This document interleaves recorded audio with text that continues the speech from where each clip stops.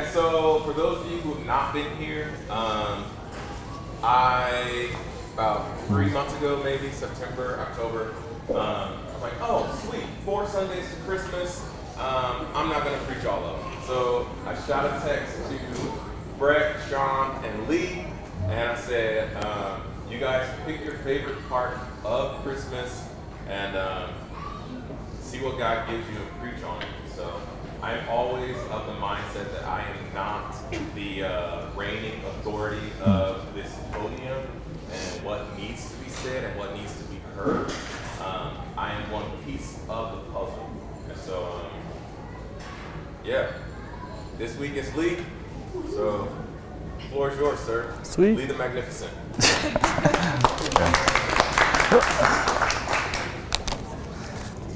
You know God's going to move when you have your own little tear puddle in the back of the room and it hasn't even started yet. So, Merry Christmas, everybody. It's so good to see you. Thank you for, I know some extra people came out here, Michael, Joel and his family. It's so good to see you guys, and I'm so excited for this Sunday specifically. It may be hard to believe, but I knew God was going to give me a story for today before I knew today was going to be a thing and before I knew what the story was going to be. It was probably 6 months ago. God gave me one little sentence, and it kind of stuck with me, and it would start to make more sense as the time would go on, and it was just look up and take it one step at a time. And I know it sounds kind of cliche, and it sounds like way too easy to be true, but one of the things I wanted to I want to share a little bit with how God made sense of that, and hopefully some of you can find some hope in it. And this isn't a message for those who have it all together, and it certainly isn't a message for those who find it easy to just keep humming along, and throwing out prayers, and all the prayers are answered just as they would like.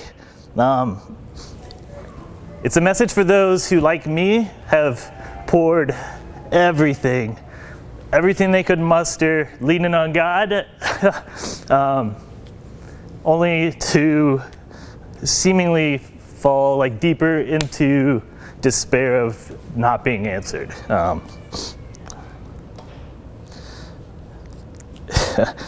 It's a message for those who have a hard time just grasping to that hope and just hoping and clinging on to things that are going to get better, or really understanding how something good could come out of the pain, the loss, the seemingly lack of a path in the way. So if this doesn't apply to you, and if you're one of those people who everything's just super easy, I mean, coffee beast is right over there, Ultimate Rio's delicious, but I think I really wanted to, when I was asking God, what do you want me to speak to on Christmas? And I think there's a really big part of the story that we don't talk about, and we don't really admit to it, that I kind of want to speak to, because it's funny how different people respond to this season. Just the words Merry Christmas, the fact that it's Merry Christmas and not Happy Holidays. I think in some people there's just a nostalgic power behind those words of you're picturing, presents and Christmas trees and peppermint mochas and all the things that just kind of come in the season when you're it's just a time of kind of celebration. And then you have other people who they get frustrated and they get angry at the seemingly erosion of the true meaning of Christmas. Jesus is the reason for the season, and we have to celebrate Jesus as the gift in this moment. But I think this time of year specifically, it can be really lonely, and it can be really hard for people who don't seem to find that reason to celebrate in everything that's going on. So today, if it's okay with you, I'd like to try something a little different and kind of draw some attention to, I think, part of this story that we kind of miss. So I'll go ahead and start this weirdest Christmas message ever by pointing you to this term Saturday. And I'm sure it doesn't make any sense yet, but hopefully over the course of this morning, maybe some of you can relate to it a little more. So. So it's updating. So who here loves Saturdays, just in general? Like, you get to sleep in, you get to go have brunch, maybe you do chores, some grocery shopping, something like that. You can waste away the evening just binge watching Netflix or whatever, and it's like Saturday's this great time where I don't have to worry about anything. So today, I'd like to kind of shift your way of thinking about it a little bit. We'll start with just think of Saturday as the space between. The space between. So, because you think about it, and even if Christmas was the start of the story, if it was Jesus being born so that he could save us after, even like Breck talked about last week, hundreds of years of seemingly no answer from God, promised a Savior, and they had all their expectations as far as what it would be. And it was the first moment where it became, where Jesus became real. And even if you think about it, I guess I didn't throw it up there. But I think one verse that kind of always confused me a little bit, was, especially growing up, was John 1:1. In the beginning was the Word, and the Word was with God, and the Word was God. And as a kid, I'm like, that makes no sense. Like, why would God just, this all-powerful God, the creator of the universe, and he's like a vocabulary term? Like, it didn't seem to make sense until more recently when I was thinking about it as word. What is a word? It's in your head, you have this thought, you have this concept, and it is the expression of that concept into reality. So if you think of Jesus in that terms, being the Word, he is the physical expression of this nebulous entity that is God. And Christmas is the start, is the action where God became the materialization of his salvation process.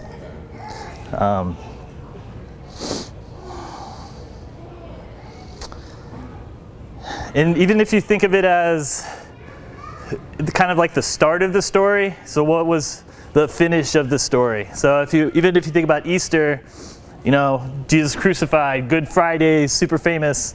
3 days later, he rises again on Sunday, Resurrection Sunday. We celebrate that. But I think it's really interesting that there's this kind of big piece, this day in between that Saturday, if you will, the space between him dying on the cross and him raising again. And if you think about it, between the promise and the blessing, the promise and all the things God said he would do in that end state of when it would all make sense.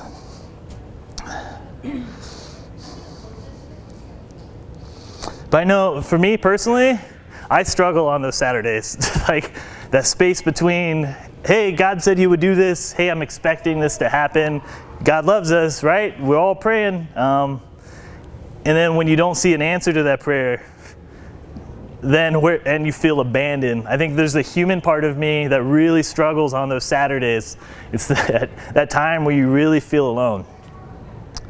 And I know, has anyone else felt this way before? Like, I know I have. And this is where I think we get it wrong sometimes, because we spend so much time talking about the triumph, and we spend so much time just celebrating all the things that we can point to. This is God moving. You can't dispute this. But in reality, I think a lot of us, we pull away because we pray, and there are moments I think where God comes through so clearly, and then there's also moments where we find ourselves in this space between on this Saturday where we don't see God, we don't feel God, and we have no idea what's going on. And when we don't talk about that, and when we don't lean into God and we don't lean into others during this time, we withdraw, and people don't hear this side of the story. And when people go through this, then they think they're having a different experience than everyone else.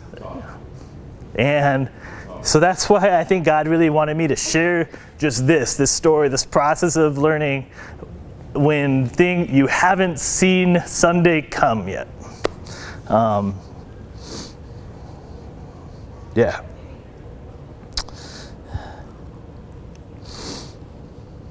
And I really do think it's interesting when how the Bible just skips over this between and if you go, the gospel, first 4 books of the New Testament, and you read through the chapters, and it talks about the burial of Jesus, and it talks about Sunday. There's no chapter dealing with how the disciples suffered through it. For example, right before it, Luke 23, 53, 54, they're talking about taking Jesus' body off the cross. Slide change error. Cool. Then he took the body down from the cross and wrapped it in a long sheet of linen cloth and laid it in the new tomb that had been carved out of the rock. This was done late on Friday afternoon, the day of preparation, don't know what's happening, as the Sabbath was about to begin. Did you catch that? The Sabbath. That wasn't an accident, and I think especially with Sean's message, maybe that'll make a little more sense. We'll kind of speak to. So,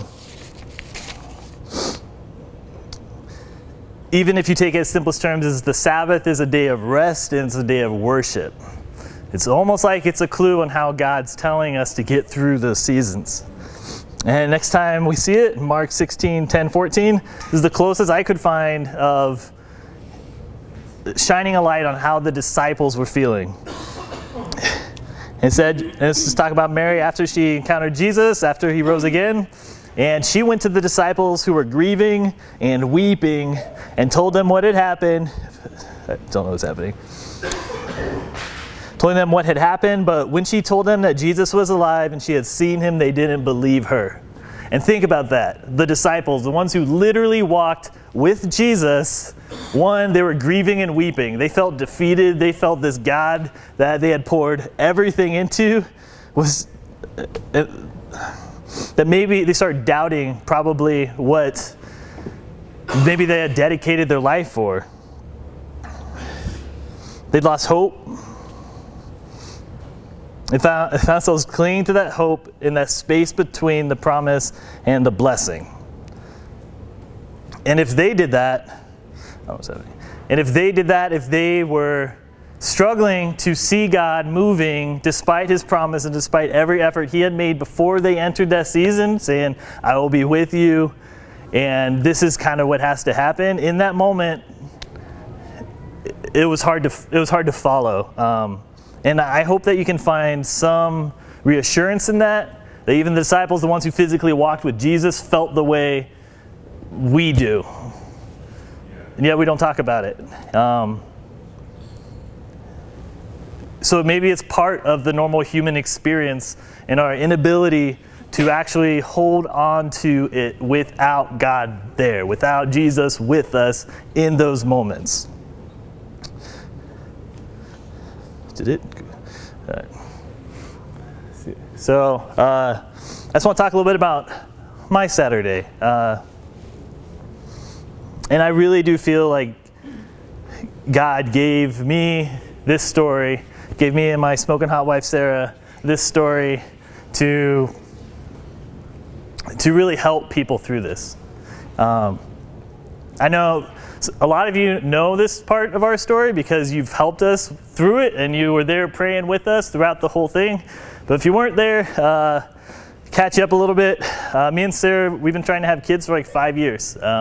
We've done pretty much everything we could to try to figure out what was going on, and it just seemed like unexplainable. Like we couldn't figure out why it wasn't happening yet, and it just seemed like every month was just another set of disappointment. And I think if you've ever been in a season like that where you're holding so hard to your hope and you're trying to trust God that he's going to come through and this miracle is going to be delivered, and then every time it doesn't happen, it doesn't meet our expectation, then there's a part of you that maybe leans into it a little bit less. That maybe if I trust too hard and it doesn't happen, then maybe there's something wrong with me. Either my faith isn't strong enough, or maybe God's not there and I'm making all of this up to make myself feel better. And I think that there's this whole part of self-preservation in our human nature that in those times it gets really hard to trust to God. And I know he put that desire in our heart for kids, so it just seemed like, how could God be this good father if we're still finding ourselves in this season? Regardless of what your season is, if it's a marriage that's falling apart despite your best efforts, if it's watching a loved one slip away due to cancer, and it just seems like there's nothing you can do to stop it. I think this is a more normal part of our lives than we talk about very often. So I know for us, we started like in September, going through the process of IVF, and so that I think before I had really been hesitant to do that because I didn't want to, it felt like I was giving up, like I was trying to take it in my own hands. I just wanted to trust God more, pray harder, and then it'll just happen and we'll have this magical solution. But there was a point where me and Sarah were driving and we were talking about it, and I just felt like this release, like God was saying it wasn't worth the continued pain of trying to hold back and trying to trust in something else. Maybe that was a part of how God wanted to do it, but there's also a part of me that's like, if I'm investing that much more of my heart into this and it doesn't work, how crushing that would be, and I couldn't even imagine it. So we went through the whole process and we're like, hey, if we're gonna do this, we need to keep God in the center, because just out of pure desperation. And so if you know anything about the process, there's a ton of shots, there's tons of doctor's appointments, and one thing that we did was every time before a shot, we'd throw on the worship song and we'd pray through it. Right before we did the shot, every time before going to the doctor's office, park the car, pray together, and then we'd go in. So anyone who's been through a season like that, it's like, how could, like, there's nothing more we could do. And then it was just this complete roller coaster throughout the entire experience of it seeming like things were going great. I'm shooting out texts, and thank everybody for the prayers. God's moving. It's a miracle. And then the next day it would be, pray for us. We need help. This isn't looking good.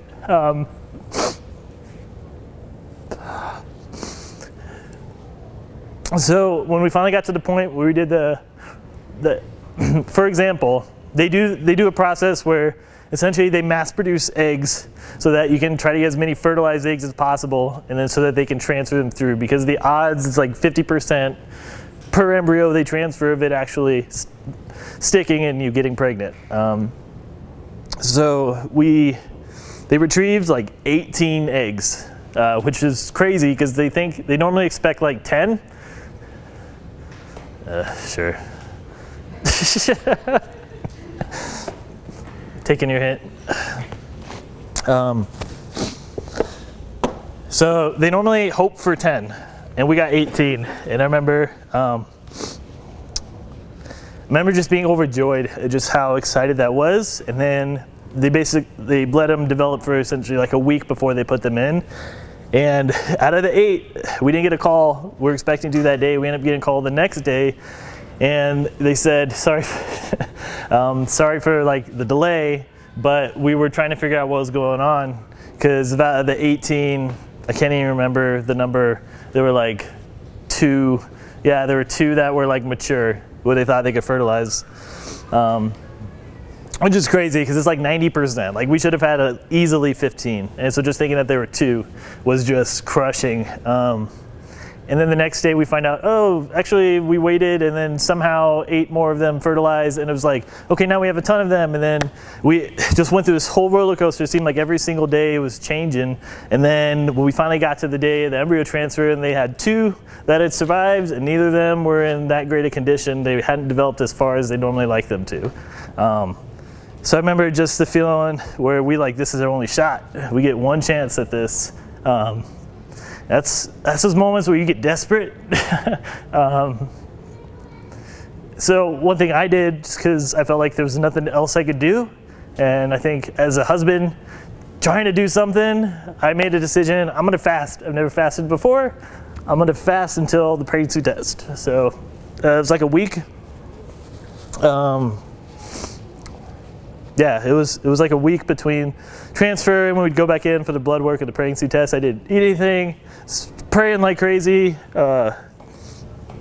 And we went in for the blood test, and we got home because we have to drive to Lubbock for it. And it was like a 4-hour excruciating waiting period after the blood test before the phone call to say whether Sarah was pregnant or not. And I remember I went into one of the rooms in our house. I locked the door because I was about to get vulnerable. I threw on some worship music, and I got on my face and just started thanking God for everything that he had done. Because I think in that moment, all I could think about was my fear of what could happen and how easy that would be to get a bad phone call. So, I mean, it started, just nodding all over the place. It started out like just, I'm going to thank you, God, for who you are. I'm going to rest in who I know you to be before I ask for anything. I'm going to thank you until I run out of things to thank you for, which could take a while. And it was like, I'm on my face and I'm like, thank you, God, that there's carpet and that my face isn't in the dirt. And then it was like, thank you for this house because it's really, it was probably hot outside at that time. I remember just going through this whole process, and then it was right after we had that, where Rafer flipped the script on the communion, as far as it isn't just something you show to God, but you need to, half of that part is that receiving piece and listening to what God has to tell you. And I remember just asking God, like, God, give me a word, help me through this. Poor Sarah was like working on the computer at the same time, so I'm like, I'll do this for us. And I couldn't hear anything. Like, it just felt like silent, and I was so anxious. I was like, God, I need you like now more than ever. Give me a word of hope. And I was like on my face, kneeling, nope, not working. Lay on my back, look at the ceiling, not working. I fell asleep at one point, and I remember but I felt like God woke me up with a word, and he said, look at what I've done. And I was like, you're right. And I went and I grabbed this whiteboard, and I wrote it down. And I took this whiteboard into, I don't know how you, if anyone wants to, whatever. I took this whiteboard and and I started, like Sarah, during this time, to fill that space of all of our worry and all of our anxiety, I'm going to, let's just start writing down every moment along this whole process that we've seen God move. And it was just everything. I even wrote all of our friends praying for us, and most of you can see your names on there. And I really wanted to just fill that space before the fear creeps in of who God is and what he's done. Because it's like, I may not be able to see what the outcome will be. I may not be able to see where he is in this moment, but God's way of bringing me comfort in that moment, and his solution to this was lean into me and remember who I am. So I was filling this out, and I think I got to here. And while I was here, we got the phone call and Sarah was pregnant. And like the joy, you know, I've told it forever. Thank you though. And just the joy in that moment of being like, it worked. God listened. And if I felt almost empowered, like he honored the sacrifice of not eating, because that's super hard, but just the bringing him into it, of all the praying, all the just keeping him kind of the cornerstone of the whole process. And then we find out a couple weeks later, after we had our first ultrasound and they couldn't see anything, that it was an ectopic pregnancy. So essentially it was embryo had moved into the tube and implanted in the tube, so it can't grow there. It'll try, but it's a risk to Sarah's life because tube can rupture and you can die of internal bleeding in like hours, and it's crazy. So the whole conversation shifted at that moment to how do we keep Sarah safe?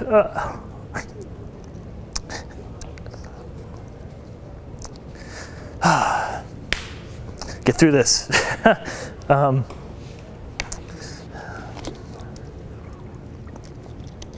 And that just seemed like a really sick joke. It's like, it'd be one thing if God didn't answer the prayer and she wasn't pregnant, but then try that long, invest that much, she gets pregnant. and then we have to give her a shot to stop it.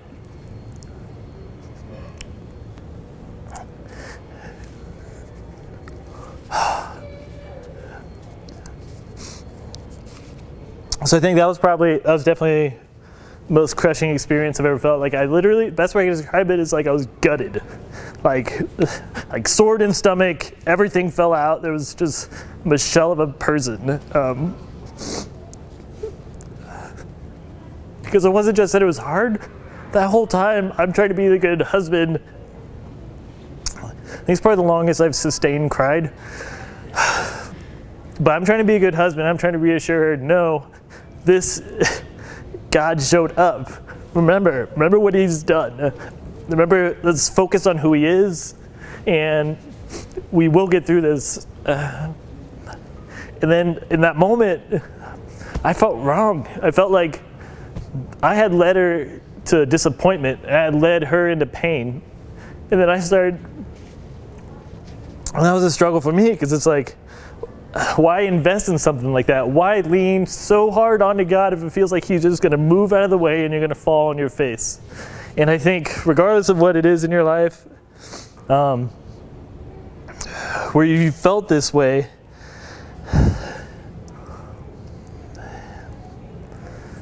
I think there's a way, at least that I'm starting to learn, and how to protect against that.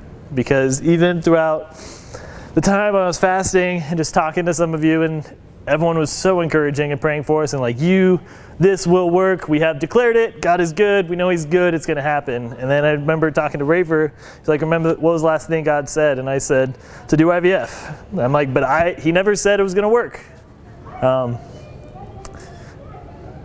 So there's that fear. If he didn't say it's going to work, how could I lean on that? How can I expect that? So it's like, how do I lift my expectation, lift what I'm praying for above that? And I remember trying so hard to shift into God, whether or not this works, I want you to be glorified in this. Like, it has to be above the circumstance. It has to be above what you can't control. Because when we put words in God's mouth and we say, God, prove you're God by doing this thing that I want, and that doesn't happen, that shakes our faith. And we can't afford that. We have to put it in the constant and of his character and the constant of who he is, and we know he is unshakably good eternally. And if he is always the same and he's unshakably good eternally, there is no circumstance that should change our praise for him. And that is the last thing you want to do is praise. But it's what we need. So just working through this process, I remember there was a moment I was really struggling, and I was just like, God, give me the words to speak to what you want me to get out of this. Because there's a moment we came up here after we got the bad news, and we're kneeling and we're praying, and I know Rafer has said, listen to God's words when you're worshiping and praising him. And there was a moment where I had this realization that there is someone out there who's going to have this happen to them who may not have God to get through it. And my story, having God to get through it, is going to be what helps them. And thinking of how worth it that was, because I couldn't imagine trying to go through this without God. And it changed it. It changed my perspective. So this is kind of what I wrote. Some of you might have seen me post this on Facebook, but it was, if I let what I can see dictate my praise. Dang it. Thank you. I'm getting slide change error. Let's read it off my paper. If I let what I can see dictate my praise, who do I make my God in the presence of he is unwaveringly good? My hope is by definition meditation on his past, present, and future goodness. So I choose praise in pain, for it's the only thing pulling my heart closer to the one who can get me through it. Break it down a little bit, because this was hours of thinking. So if I let what I can see dictate my praise, if I let the things around me in this broken world determine my view of who God is, them tell me when to praise God for who he is, then who am I making my God? In the presence of he who is unwaveringly good, there with me in the moment and forever. And if you think about the word hope, I thought it was cool. Jenny spoke to that too. Just it's the expectation of something good, or it's the. So a lot of times we hope in the wrong things. We hope in the circumstance. We hope that things are going to turn out the way we want. We hope that that person's not going to die, that it's not going to end in divorce, that we're not going to lose that child. And then when it happens, then we get in a pretty bad place. So I think we're called to shift our focus, that meditation, I have to fill my brain and repeat over and over until I believe it, who God is. The fact that he was, he is, and he will be perfectly good. And that's where the hope comes from. And that it's impossible to lose hope when we can comprehend who God is.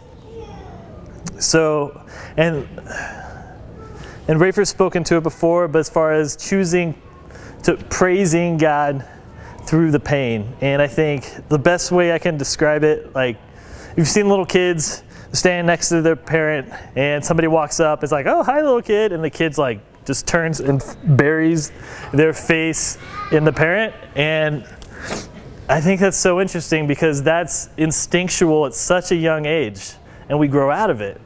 It's like God put in us when you're scared, when you're hurting, you run to your parent and you bury your face in them. So you have to, because it's like this wedge. Like, if you feel like, God, you're not deserving of my praise right now, how dare you let this happen? You're farther away. God, I don't feel you. Where were you when I needed? Now you're farther away. And you get to this point where you're separating yourself from the only person who can get you through it. So whether or not it makes sense, you have to. Because to not would be to say that he isn't who he says he is, and that he's always deserving of our praise. I think there's a story that kind of, this over the last couple months I thought was in the Bible. Joshua, the story of Jericho. So just Joshua 6, 1 through 5. Now the gates of Jericho were tightly shut because people were afraid of the Israelites. No one was allowed to go out or in, but the Lord said to Joshua, I have given you Jericho, its king and all its strong warriors. You and your fighting men should march around the town once a day for 6 days. 7 priests will walk ahead of the ark, which carrying a ram's horn. On the 7th day, you are to march around the town 7 times with the priests blowing the horns. When you hear the priests give out one long blast on the ram's horns, have all of the people shout as loud as they can, then the walls of the town will collapse, and the people can charge straight into town. And I think it's interesting with this because in general, what we want, this is our formula. We ask for something, God answers it, we praise him. Or if he doesn't answer it, we don't praise him. But if you think about how this order of events in Jericho, first thing that happens, God delivers an impossible promise. He says you're going to walk around the town, the walls are going to fall down of this strong city. I'm sure everyone in the military at that time was like, that is the stupidest idea ever. It's like, it's actually embarrassing. We're just going to be walking around looking like we don't know what we're doing. We're lost or something. But that's where he starts. He starts with, I've delivered you this blessing, like past tense. Next thing, so he gives the directions that make no sense to us, because if it's something that makes sense to us, who's going to claim credit for it? We are. And he's greater glorified in the less it makes sense, so he's going to make it absurd. And I think a lot of times even we'll find ourselves in these moments where we're expecting something to happen, and God gives an impossible promise, this person will be saved from this, or this will happen, and then we don't see it, and he just says, keep going, and it just doesn't seem to make any sense to us. But I think the most interesting part was God's battle plan for taking this city was to walk around the city and declare his victory as if it's already happened. It was the physical act of praise as they're walking around glorifying God as if he'd already given them the city. And you notice it was, and then shout, and then the walls fall down. It wasn't they'll fall down and then you'll shout because he did it. You're declaring what he's done. You're declaring he's going to get you through it. You're declaring that God is good, that God will fulfill that promise. And that's what activates it. That's what activates the blessing and the fulfillment. Because then the prayer is answered. So I know it's kind of a weird way of looking at Christmas, but I think if you think of Christmas as the start of it, so Christmas is it's the gift. It's when Jesus came to save us, and it's this time of celebration. But also remember that at that time Christmas was born, how many people knew what was going to happen? Like, how many people recognized the significance of that moment?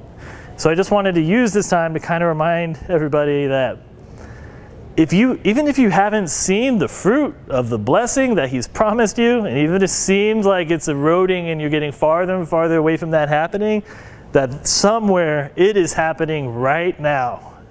That God's already answered the prayer. He's already fulfilling it in a way that you're not expecting, because he loves you that much to carry you through it, to answer that prayer.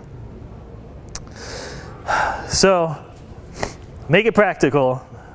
I think the two things that I've been learning throughout this whole process is praise through the pain.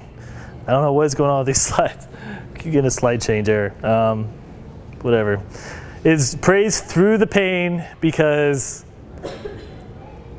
it pulls your heart closer to a place where God can encourage you, where God can give you words of where to go next, or even just to let you know that he's there, so you could feel his presence for a moment to refresh you, to be able to keep going. And to not let the circumstances we're seeing dictate whether or not we praise him. And the second is look up and take it one step at a time. There's the soldiers marching around Jericho, whether it was, you think of the wise men, like they found Jesus without GPS. like they just straight up like, hey, go over there, and they're like, okay, follow the star. Like God gave them a sign, he gave them a direction, and they took it one step at a time, and you know that didn't make sense a lot of the way. But that's how God calls us to follow him, one piece at a time, holding to the truths, looking to what he's done and how he's already proven his character, and then just keep listening, keep leaning, keep burying your face, pulling yourself closer and closer to who he is, because that is the only way you're going to get to where he wants you to go.